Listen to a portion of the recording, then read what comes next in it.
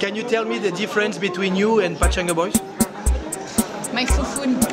Do you think Pachanga Boys have perfect bodies to dance?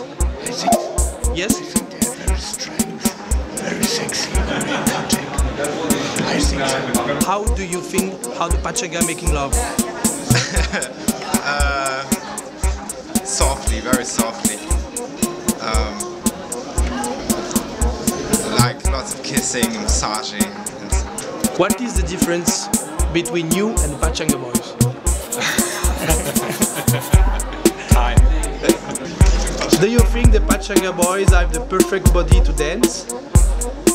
Sure. Pachanga Boys, it means for you they never meet a girl in their lives? Yes. Ask again. Can you believe in Pachanga way of life? Sure. What is Pachanga Boys for you? Crazy.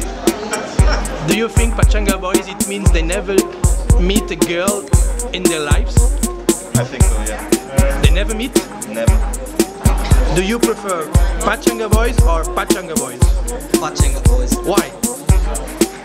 Because it sounds better. How do you imagine Pachanga Boys making love? All together.